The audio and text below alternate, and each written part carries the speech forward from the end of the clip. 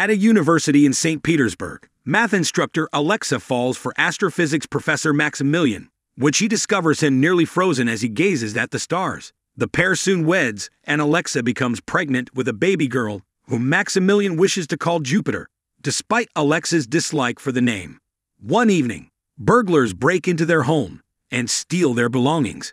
Maximilian pleads with them to spare his treasured telescope, but they respond by shooting him and fleeing with their haul. Heartbroken and alone, Alexa relocates to her family in Chicago, embarking on a ship to the United States.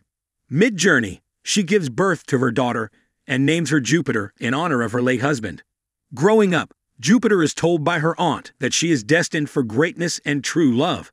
However, as an adult, Jupiter feels her life is unfulfilling. Being the child of immigrants, she can only secure work as a cleaner for wealthy individuals and resides in a cramped house with her large family, lacking any real privacy. On a distant, deserted planet, the three siblings of the influential House of Abrasax reunite after a long separation. The planet is barren because the family harvests humans from various civilizations to create a youth-preserving elixir. Following their mother's passing, each sibling inherits some planets, with Earth going to the eldest, Balaam. The youngest, Titus, wishes to purchase Earth, but Kalik points out its exorbitant price, prompting Balaam to leave in silence. In Chicago, a hunter named Cain appears and is noticed by bounty hunters Rizzo, Ibis, and Falk. They observe Cain using a unique device to bypass a door, deducing that none of them are Earthlings. Believing Cain is pursuing the same target, they decide to tail him. Cain infiltrates a clinic, examining patient Catherine's records using his heightened sense of smell to find clues. Upon leaving, he encounters the trio, prompting him to activate his levitating boots to flee.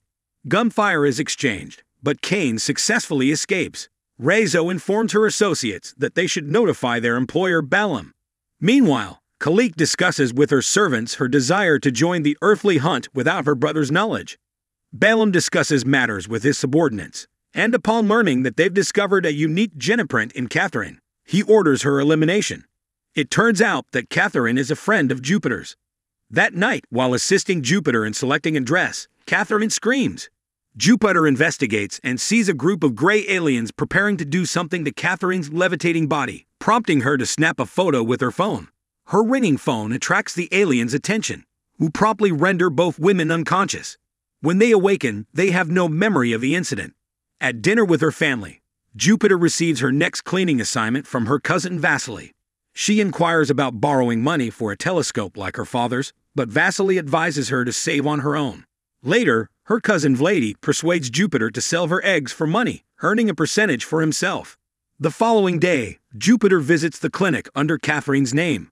While playing with her phone, she stumbles upon the photo of the aliens.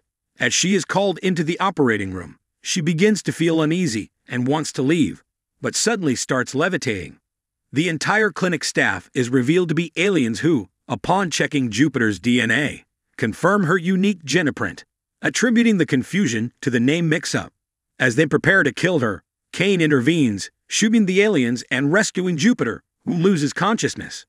On a spaceship, Titus learns that his hunter has found the girl and sends transportation for her, while Balaam, hearing of the clinic incident, orders increased security.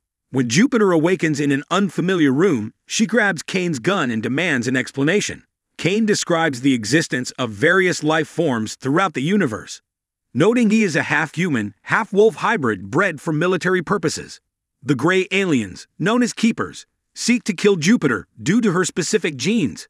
To verify his claims, Cain demonstrates the portal-opening gadget and his levitating boots. As Titus' spaceship beams them up, Balaam's forces arrive and destroy Titus' ship. The explosion sends Jupiter and Cain plummeting, but Cain catches her and flies to safety. A high-speed pursuit ensues through Chicago as enemy ships fire at Cain, causing collateral damage to buildings and vehicles. Cain leads them to a bridge, where he conceals a stolen enemy shuttle.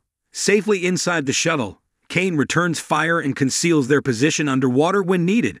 Despite his skilled piloting, the shuttle sustains heavy damage, forcing Cain and Jupiter to eject before it explodes. They land safely, thanks to Cain's boots. The following morning, Cain commandeers a car and with Jupiter demanding further clarification, explains their entanglement in a conflict within the powerful Abrasax family. Their influence is so extensive that they immediately reconstruct any damage caused and erase witnesses' memories. Cain knows Titus wants Jupiter on his ship, while Balaam seeks her death. Balaam reviews the clinic incident using the Keeper's memories and cryptically tells Jupiter he sometimes misses her, before threatening his guards. Hours later, Jupiter and Cain arrive at Stinger's home, a former Aegis Marshal and Cain's friend. Stinger, not wanting to be drawn back into his past, attacks Cain. The altercation is interrupted when bees swarm around Jupiter, responding to her movements. Stinger immediately kneels, addressing her as Your Majesty, as bees can recognize royalty. Inside, Stinger treats Cain's injuries and reveals that Cain lost his wings during his court-martial. As Jupiter takes a call from Vladi, Cain admits to Stinger that he was unaware of her royal status, and Titus promised him new wings as payment. Stinger arranges for the Aegis to collect them the following day. As Cain arms himself with Stinger's weaponry, Stinger informs Jupiter about Cain's court-martial, which involved biting an elite individual, leading to his own dismissal as well. He also explains that humans are not native to Earth, stating that Abrasax Industries wiped out the dinosaurs and populated the planet with humans for future harvesting. Before Jupiter can inquire about harvesting, Cain alerts them to the presence of bounty hunters and keepers outside. Cain engages in combat while Stinger and Jupiter flee, but they too must fight when cornered. Falk locates them and repels Stinger with a shockwave, but when he tries to capture Jupiter, the bees defend her. Jupiter flees into a cornfield, but Thought catches her and renders her unconscious with another shockwave. As keepers close in to kill Jupiter, Razo and Ibis betray Falk, eliminating him and the keepers before abducting Jupiter onto their ship. Cain defeats his adversaries and leaps onto the departing ship unnoticed. Hours later, the hunter's ship reaches an alien city, with Cain disembarking undetected. The hunters sell Jupiter to Kalik's associates, who offer a higher price than Balaam. Upon waking, Jupiter finds herself wearing an elegant dress in an unfamiliar room. Kalik, struck by Jupiter's resemblance to her deceased mother, shows her a statue that looks identical to Jupiter, revealing she is the reincarnation of Kalik's mother who lived for 90,000 years before being murdered. As Cain covertly enters the mansion, tracking Jupiter by scent, he encounters guards and engages in battle. Kalik introduces Jupiter to a pool with rejuvenating water, keeping her youthful despite being 14,004. She alludes to the potion made from harvested human lives, but doesn't directly mention it. Kalik informs Jupiter that she can claim Earth as her mother's reincarnation and enjoy a life of luxury. Their conversation is interrupted by Cain, who attempts to take Jupiter away, but Jupiter decides to trust Kalik and await the Aegis. Balaam eliminates the general who failed to capture Jupiter and dispatches a new soldier, Regan, to pursue her. Soon after, Aegis Captain Ting arrives with Stinger, promising to escort Jupiter to the Commonwealth Ministry on Oris. Jupiter changes into more comfortable attire, and she shares a tender moment with Cain. She flirts with him, but he rebuffs her advances due to their differing statuses. The ship arrives at Oros, the birthplace of original humans, where an android guides Jupiter through an extensive bureaucratic process. Eventually, the android bribes an employee to expedite matters, resulting in Jupiter receiving a seal on her wrist, marking her as royalty. Jupiter questions why Cain remains by her side, and he explains that Stinger believes they may be reinstated in the Force if they assist her. Unfortunately, when Stinger appears, he is surrounded by bounty hunters and betrays Cain, having struck a deal with Titus. Shortly after, Jupiter is escorted to another spaceship and meets Titus, who promises to return her to Earth if she agrees to dine with him. Titus guards imprison Cain. During dinner, Jupiter inquires about Cain, and Titus claims he sent him back to his homeland. Titus reveals that Kalik lied to Jupiter and discloses that the rejuvenating potion is created from human lives. He shows Jupiter his collection of potion bottles, explaining his mother sought to halt the harvesting process before her murder. Titus feigns innocence, claiming he saved the bottles to continue his mother's mission. Jupiter believes him, but hesitates when Titus proposes marriage to join forces against his siblings. Meanwhile, Stinger contacts Titus guards to finalize their arrangement. After the call, it is revealed that Stinger was captured by Xing, who forced him to make the call to trace the ship's location. Cain confronts Titus for deceiving him, but Titus argues that lies are a necessary means of survival. Titus intends to marry Jupiter, then kill her to claim Earth for himself. Cain is ejected into space as punishment for his betrayal, and while drifting, he manages to break free from his restraints and secure protective gear. Unable to return to the ship as it vanishes through a portal, running out of oxygen, reminisces about Jupiter, believing he is near death. The Aegis arrives just in time to save him. Cain informs the crew of Jupiter's predicament and enlists Stinger's aid, who explains his betrayal was a desperate attempt to secure a cure for his ill daughter. Otherwise, he supports the Aegis. Back on Earth, Jupiter's family worries about her disappearance and scolds Vladdy for sending her to a dubious clinic. Gregan suddenly crashes through the ceiling and abducts them. Later, Jupiter expresses uncertainty about the wedding and requests to see Cain.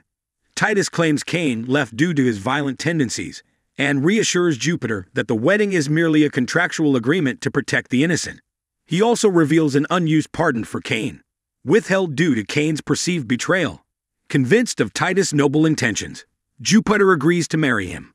Several hours later, Jupiter dons a stunning gown and is escorted to the wedding ceremony.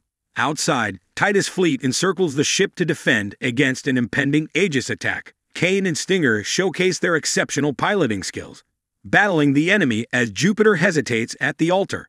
As she finishes her vows and a symbolic ring is about to be imprinted on her finger, she withdraws her hand, hearing the sounds of battle. Titus forces her hand back, but just then, Cain bursts into the room, aiming his weapon at Titus and revealing the truth to Jupiter. Although tempted to kill Titus, Cain heeds Jupiter's request to take her away instead. Aboard the Aegis ship, Jupiter presents Cain with the pardon she stole from Titus. Cain desires a deeper connection with her, but Jupiter distances herself from the situation. Upon returning to Earth, Jupiter discovers her home in ruins, occupied by Gregan and Balaam's henchmen. They demand Jupiter abdicate her title to spare her family, and despite Titing and Cain's warnings, she agrees. Gregan transports Jupiter in his spacecraft, while Sing and Cain attempt to tail them on the Aegis ship. However, the portal closes behind Gregan's craft, preventing pursuit to navigate away from a perilous storm. The storm encircles Balaam's domain, and Cain hesitates to take action. Stinger delivers an impassioned speech about Jupiter's importance, motivating Cain to proceed alone. His shuttle is damaged by the storm, resulting in a turbulent crash landing that destroys the gravity hull. At Balaam's domain, Jupiter confronts him about his mother's murder, earning a slap in response. Balaam orders Gregan to nearly kill Alexa, stopping only when Jupiter agrees to sign the abdication to save her mother. As she's about to sign, Jupiter realizes Earth will be harvested soon and refuses to sacrifice millions of lives for her family. Just then, Balaam's guards report the hull damage, and Cain bursts into the palace, engaging Gregan. Assured of her family's safety, Jupiter destroys the abdication tablet, provoking Balaam to attempt her murder. Jupiter quickly repels him with a kick. Enraged, Balaam orders his guards to kill Jupiter, but Cain intervenes, whisking her to safety through a portal. He conceals her in a secure location, receiving a kiss from Jupiter, before returning to battle Gregan. Jupiter starts relocating her family as inhabitants of the planet evacuate due to the hazardous atmosphere created by the damaged hull. Balaam attempts to attack a distracted Jupiter, but she uses a gun from Cain to shoot him in the legs. As the palace crumbles under the strain of the broken hull, the floor collapses beneath Jupiter and Balaam. Cain wants to save her, but must first confront Gregan, who drags him out of the building with his tail. Miraculously, Jupiter and Balaam cling to a broken railing, while Cain frees himself from Gregan's grasp and continues fighting using his floating boots. He disables Gregan's wings, causing him to crash, then kills him using a portal. Cain then contacts Aegis for assistance in rescuing Jupiter's family. Meanwhile, Jupiter struggles to escape the disintegrating building. After several close calls and daring leaps, she manages to re-enter the palace. Balaam confronts her, assaulting her with a metal rod and calling her mother, revealing he killed his mother and claiming she begged for death. Jupiter seizes the rod and fights back, but refuses to kill Balaam. As the structure collapses, Balaam plummets to his death. Jupiter also falls, but Cain rescues her and equips her with protective gear. With time running out, Sing opens a portal to evacuate the area. Kane uses his boots to dodge debris and cross the portal, ensuring everyone's safe return to the solar system. Later, Jupiter resumes her daily life, approaching everything with newfound positivity. As an apology for the trouble, her family gifts her a telescope. After work, she meets Kane for a date. Jupiter now has her own pair of floating boots, and Kane's wings have been restored. Sharing a kiss, they soar into the sky together. Make sure to subscribe and turn on notifications to stay on top of all the latest recaps and never miss a beat. Thank you for watching.